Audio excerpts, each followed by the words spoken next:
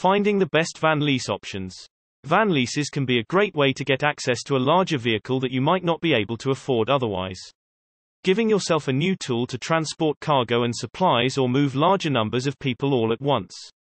A van can be a versatile and reliable option for many different roles, both in the workplace and in everyday life. However, leasing a van requires that you actually find a leasing option worth using. There can be dozens of factors to consider with every single lease vehicle you find. And there is not always a single best choice out there.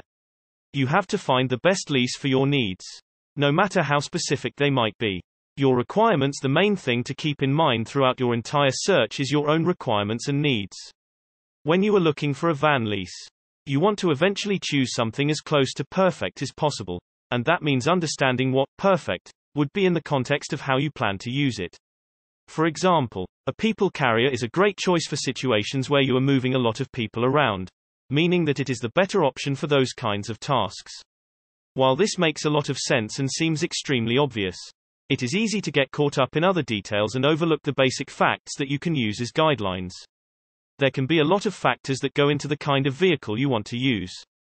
Size, layout, the number of seats, the number of modification options, the color, all of it can matter depending on what you need the vehicle for. Thinking about what you want ahead of time can make the search significantly easier for you.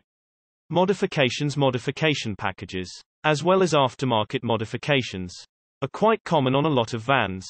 This could be something simple like new seat covers or a refurbished dashboard, or something a lot more significant and complex like a complete rework of the rear section that converts it into a mobile office. Official modifications often come as packages, with certain additions being freeform and easily installed across all variants of the same van. For example, a roof rack and ladder might be suitable for any version of a van, including modified people carrier variants with additional rows of seating. There are also third-party modifications that people sometimes make to their vans, which can occasionally make their way into lease vehicles. This could be anything from a new dividing wall to a complete refit of the van's interior, all depending on what the original owner wanted.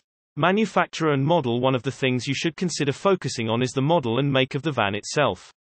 While this might not matter to many people, it can still be an important thing to keep track of, especially if you are looking for a highly specific kind of van and need a certain feature that only certain manufacturers can offer. For a lot of people, the manufacturer will not matter that much since there can be a lot of similar vans spread across different companies. However, the model is the important part. Two different models that look almost aesthetically identical might boast different performance statistics, engine types, seating options, and modification packages. While you do not usually want to search for a specific make and model unless you absolutely have to, it is still important to narrow down the options you do not want to use. Having an idea of which manufacturers can't meet your needs will dramatically speed up the process of finding those manufacturers that can. Lease details. It is easy to focus on the van far more than the lease itself. But you need not to forget that the contract is also important. There are a lot of factors that go into even the most basic lease, from the overall lease period to the total cost of the vehicle lease itself. All of this matters, especially if you need something under very specific criteria. Make sure you understand the details of a lease before you agree to anything, especially if you are not completely sure how it all lines up together. Talk with the lease company and make sure that you have a complete understanding of every factor, especially the parts relating to what you need to pay them. A lease does not change once you sign the contract, so you need to be sure that you are signing a contract you agree with.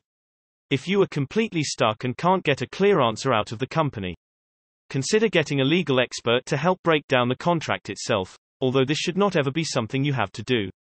Cost. As you might expect, the cost is going to factor into a lease much more than many other details will. If you can't afford a lease, then it is simply not going to be an option for you. At least not unless you move around some money and find a way to make it fall within your budget again. The cost of a lease is going to be depending on the total lease time and the amount of money you need to pay per month, as well as any other fees involved in the lease. You need to budget for these costs and make sure that you can actually afford them before you sign the lease. Just to be safe, remember that more expensive leases are not always better, and cheaper ones are not always worse. However, you still need to be sure that you are getting something high quality and trustworthy. So do not hesitate to do your own research and figure out which options are most likely to suit your needs well. Van leasing can be complex and surprisingly stressful. But it is not hard to get everything sorted out if you start searching properly. Take your time and narrow down your options. You can then see which of the remaining lease choices are most likely to match your requirements. Reposted from sourceautomotiveaddicts.com.